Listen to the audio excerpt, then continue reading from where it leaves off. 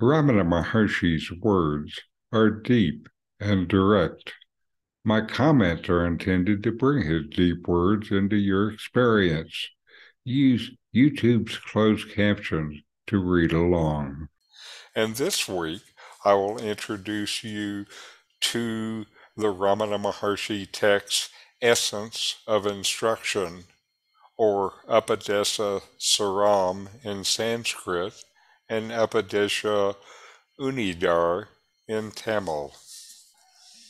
Now, here I want to show you a photograph of the great Tamil poet Muruganar. He came to Ramana Maharshi in 1923 and immediately became his follower, saying that Ramana was the guru that he had been seeking.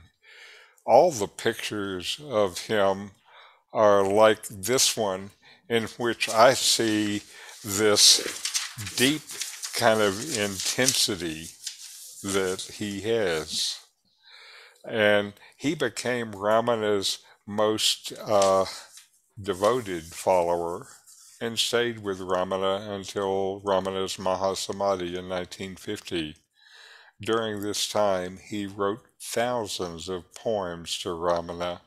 He also collected bits of Ramana's dialogues over the 27 years they were together, confirmed each of them with Ramana, and put them into the book Guru Vachaka Kolai that has more than 1,200 of these sayings, and it's the most extensive collection of Ramana's wisdom.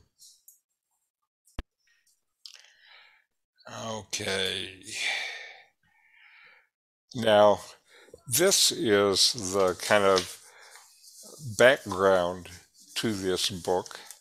Muruganar in 1927 was composing a poem based on an ancient legend about a group of ascetics who were performing various rites and rituals in the Daruka forest.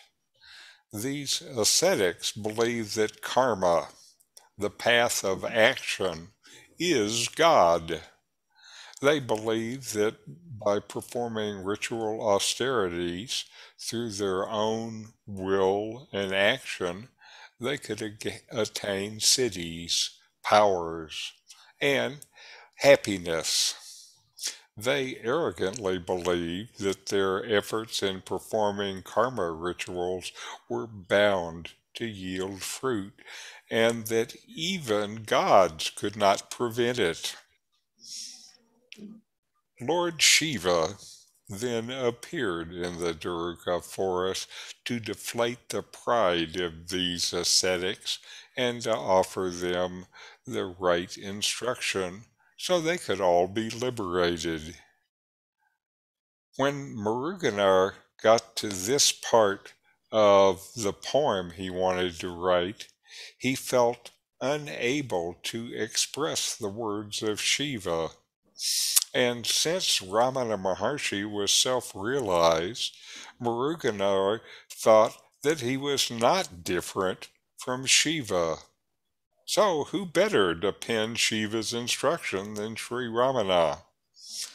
He asked Ramana, who accepted, and wrote out the 30 verses in one setting, discussing them with Muruganar as he composed the verses.